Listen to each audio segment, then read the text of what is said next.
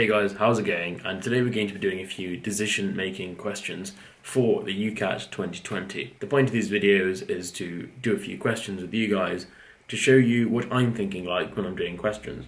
I'm using Medify's fantastic question bank, and the point of this isn't to get every single question correct.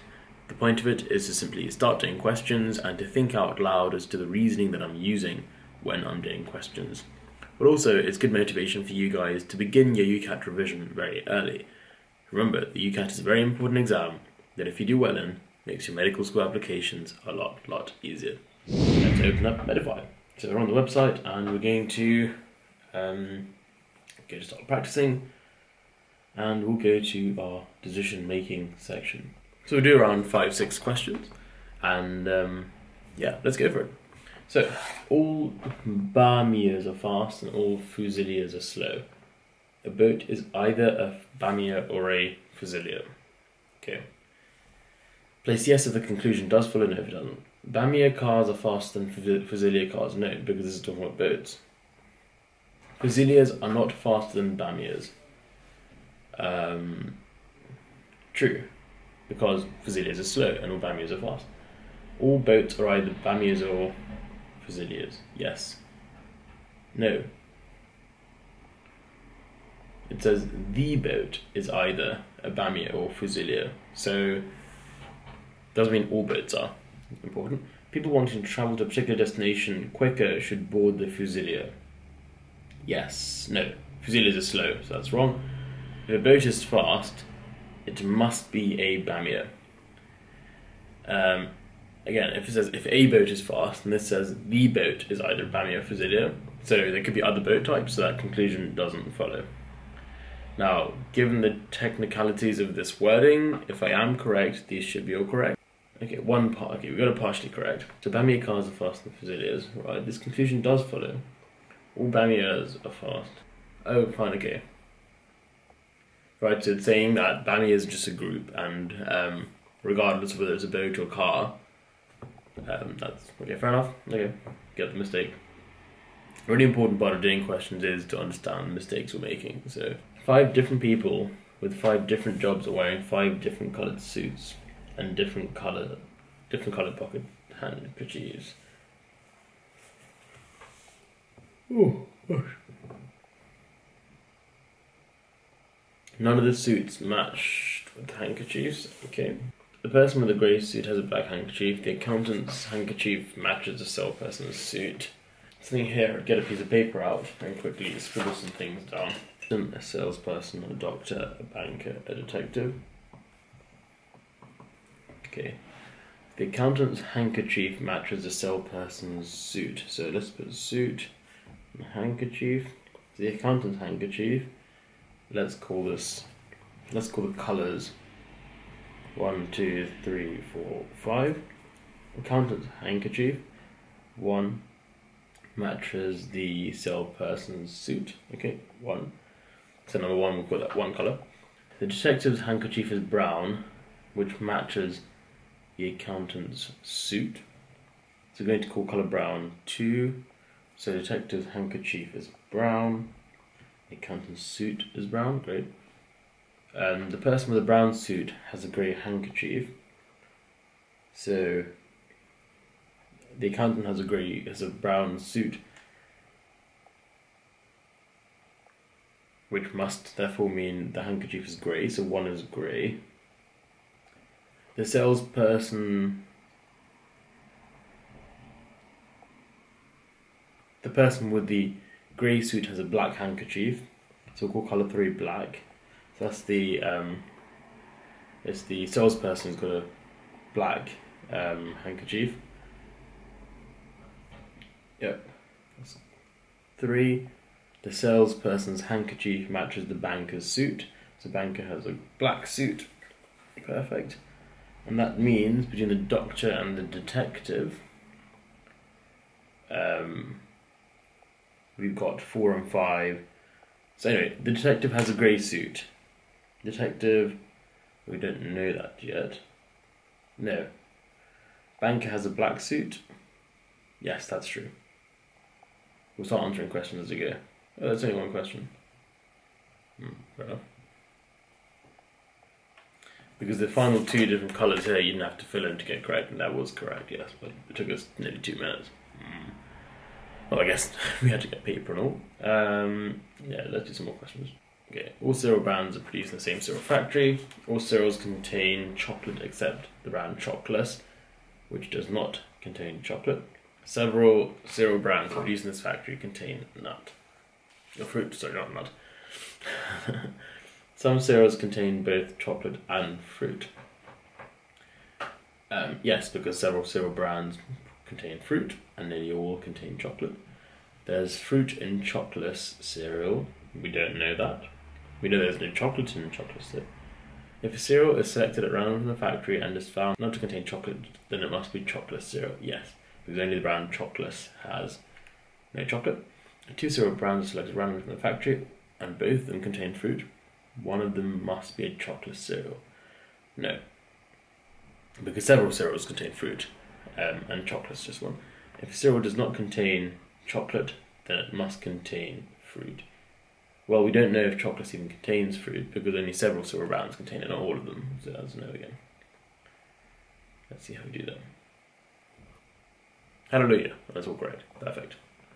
Let's do another one. Should retail workers be given Boxing Day off? Select the strongest argument. Okay. Yes, over the past few years it has been shown that shops do not make significant profit, enough profit to keep it open. That's not really an argument for giving them the day off. Yes, everyone deserves to spend the holiday season with the family, especially those young children. Not all of them have young children. Yes, decreased footfall is typical in Boxing Days. Therefore, okay, good. Unnecessary expenditure on employee pay can. Yeah, that's a good one. No, almost all retailers. See, I think the third one actually has got the best argument in terms of it's more of an analytical argument as opposed to a opinion-based argument. So yeah, the last one was a bit of an irrelevant one actually. It didn't really make too much sense in terms of reasoning. Yeah, 44 seconds, not bad. Oh gosh. No. Diagram shows zoom out 16 enclosures. Each contain different species of animal. Okay, so 1, 2, 3, 4, 5, 6. So we've got elephant, rhino, tiger, lion, giraffe, polar bear. The following sentence code. Okay, so you enjoy that. So 3 is definitely the polar bear. Endangered species are all on one side of the path. All threatened species are on the other side. Great. So 1, 2, and 3 will be endangered, and the others will be threatened. Elephants are in enclosure 5. So elephants are threatened. Lions and rhinos are in enclosures at the entrance, so it's either 1 or 4. Giraffes are in an enclosure at the exit, so giraffes must be in 6. So the endangered giraffes are in enclosure 6. No. The endangered... What else do I know?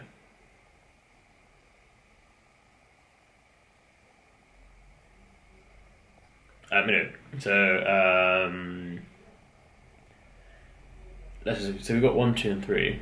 So lions and rhinos are in enclosures at the entrance, but it doesn't say whether they're endangered or not, which is a bit annoying. Lions are endangered species. Okay, perfect. That means actually lions will be in number 1, and then rhinos will be in number 4 because they're not endangered. So rhinos are in enclosure 4. Yeah, that's correct. Great. I think that's about 60 seconds. I had a bit of a brain block because I didn't read the last sentence, and that goes to show you have to read every single part. That's wrong as well. Why is it wrong? What?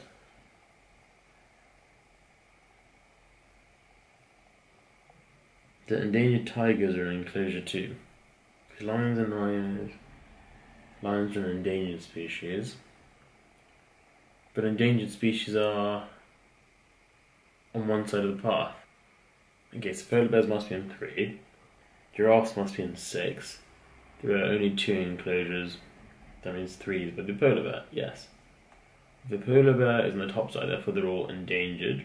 The lions must also be in the top, therefore lions are in enclosure 1, yes. And so the rhinos must be in enclosure 4, yes. Oh wait, no. It's, endangered rhinos. And rhinos are threatened because they're on the bottom side of the path. So I should have actually gone a few steps further. Then we'll go to the last one. Damn it! Okay. Shows that again. Silly mistakes. can be annoying. All spoons are cutlery, and all cutlery are in dining sets. Some plates are crockery, and some crockery are cups. Okay, great. Some dining sets include cutlery. Yes, because all cutlery are in dining sets.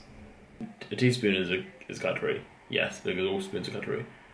Some dining sets include crockery. We don't know that, so it doesn't say.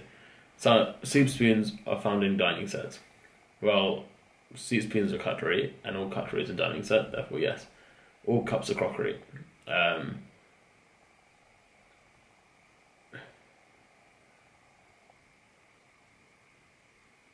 don't know if, some plates are crockery and some crockery are cups. So that means not all plates are crockery, but some of the crockery are cups, therefore yes, all cups must be crockery. I feel as if that might be partially correct. The fifth statement was a bit of a funny one, so let's find out. Partially correct. The last one indeed. Wait. Oh yeah, this conclusion does not follow because the text only mentions that some crockery are cups, and not that cups are in general a kind of crockery. Fair enough. Martinez is a tree surgeon. He cuts trees in multiple local parks. He counted how many trees he cut during the week. Great. Which of the following can be concluded? Martinez cut 3 trees in a single park on Monday. You don't know if he cut it in a single tree, so no. Martinez is more productive during the end of the week. Yes, kind of. Martinez did not take a day off his work during the week. That is true. Martinez worked hardest on Friday as he cut the most trees. Also true.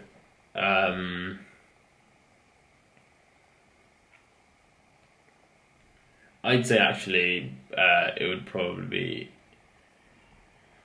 C, because how hard he works is subjective, and we know he didn't take a day off because he's been cutting trees all week, so that must be the one, because trees don't cut themselves, you know. Because trees don't cut themselves, so yeah, that's fine. Let's do a few more. All students in 9 must study math. Some students study history.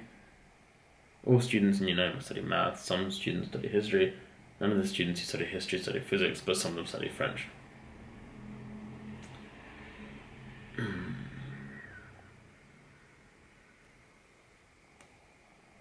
No. Actually, yeah, everyone has to do math. So some who do French also do math. Each year 9 student who studies French also studies history. No.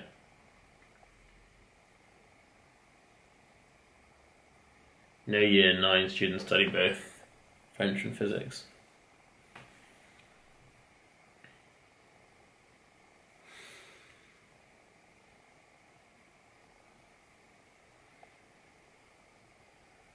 You don't know. 1 year 9 student could be studying maths, physics and French. Math, yes. Yeah, that's true to be fair. We don't know. 1 year 9 student could be studying math, physics and history. Yep. I should be right. We'll see.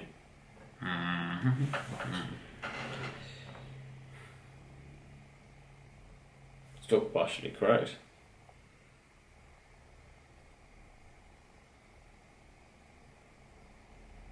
Oh, another silly mistake. We're making so many silly mistakes today. That's very irritating. Factory-built computers are always less powerful than those built at home from individual parts. However, compared to factory-built computers, it is sometimes more expensive and time-consuming to build a computer using individual parts. Okay? All factory-built computers can be put together faster than computers built at home. No.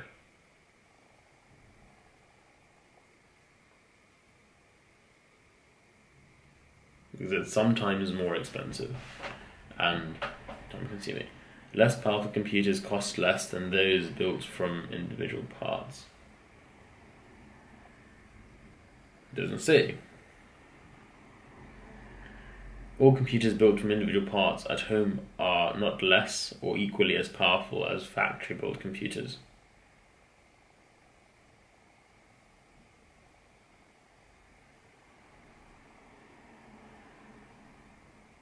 We can't say or equally, nor equally, because it says they're always less powerful. So no, all computers built from individual parts are built at home.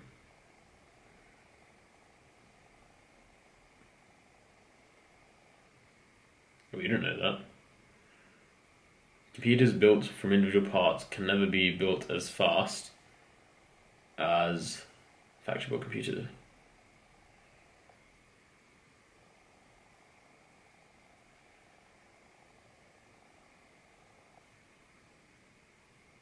That's again no, because it can be, because it says sometimes, you know, you can build them fast, other times you can't build them fast. It depends on the factor that you're using. So, okay, partially correct. We always seem to get one incorrect.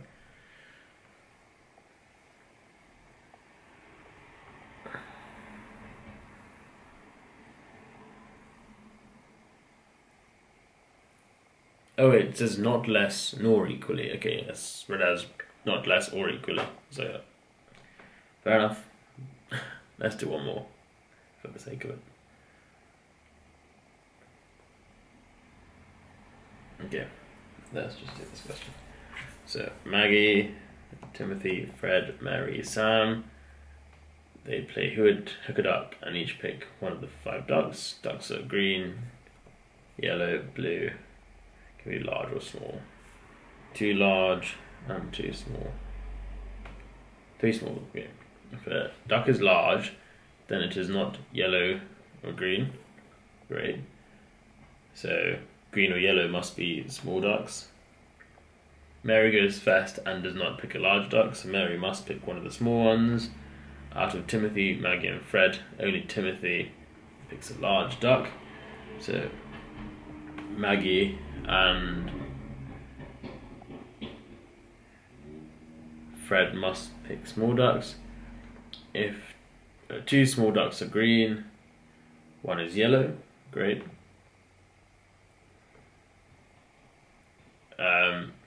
Fred's duck is identical in colour to Mary's, so Mary and Fred both get green ducks. So which of the following statements about Sam is correct? Sam must have picked a large duck.